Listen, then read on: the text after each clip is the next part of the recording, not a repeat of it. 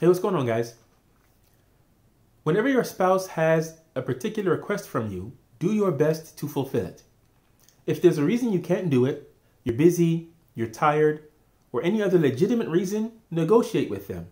Otherwise, if the only reason is that you don't feel like it, do it anyway. Why? Because in marriage, the trump card for doing things can't just be our feelings. We don't do that in any other area of life.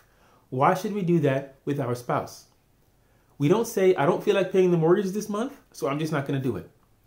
I didn't feel like going to work today, so I just didn't go. We don't say things like that with anything else.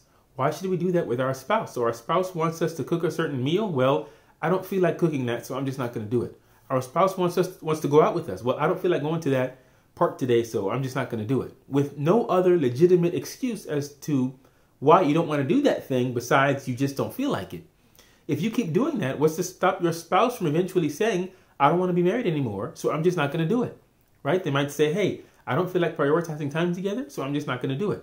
So eventually, I don't feel like being married anymore, so I'm just not going to do it. So in marriage, we can't make the thing that defines what we do and don't do just our feelings. We have to go beyond that and fulfill the needs of our spouse because that's what we want them to do for us.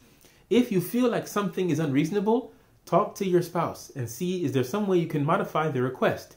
If you're not sure if it's unreasonable or not, if it's unreasonable or not, ask someone. Say, hey, my spouse and I have a disagreement about such and such. And, they want me to do this more often. What do you think? Do you think that's something reasonable for them to ask?